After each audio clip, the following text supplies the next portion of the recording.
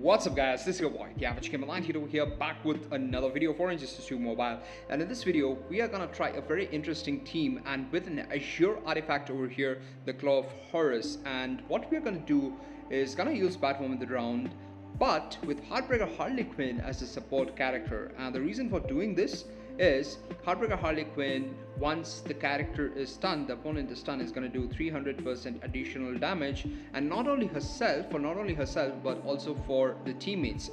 So the strategy over here is to have Batwoman the round constantly stunning the opponent, and for that I'm going to use the Azure artifact. So I don't know whether any of the other YouTubers out there have used Azure artifact in a solo raid to boost.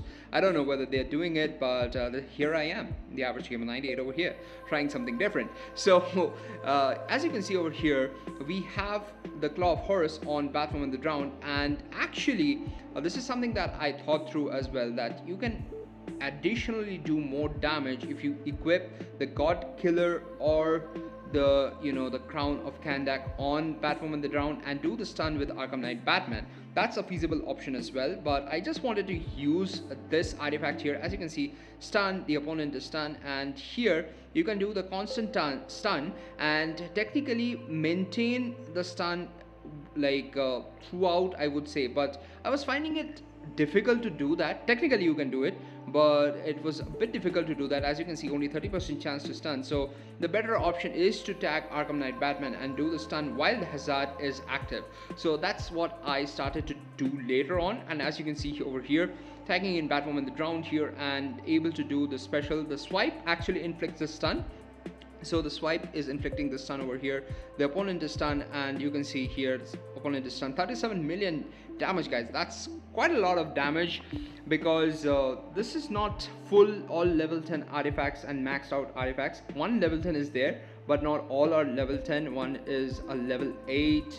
I think it's called the Batrangs. The Jokerized Batrangs is at level 8, so that also doesn't give the max attack stat as well.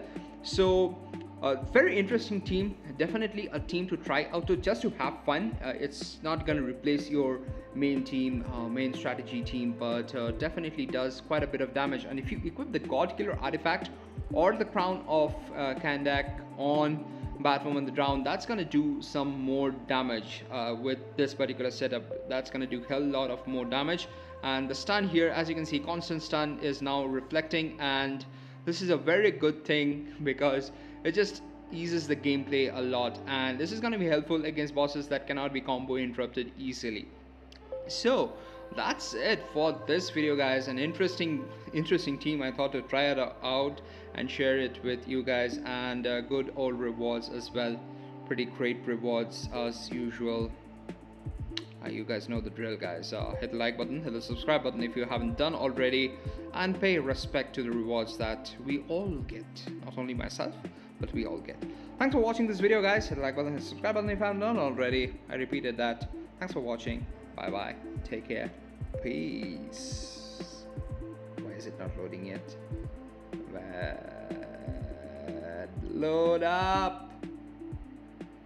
Okay, final. Peace. Bye bye.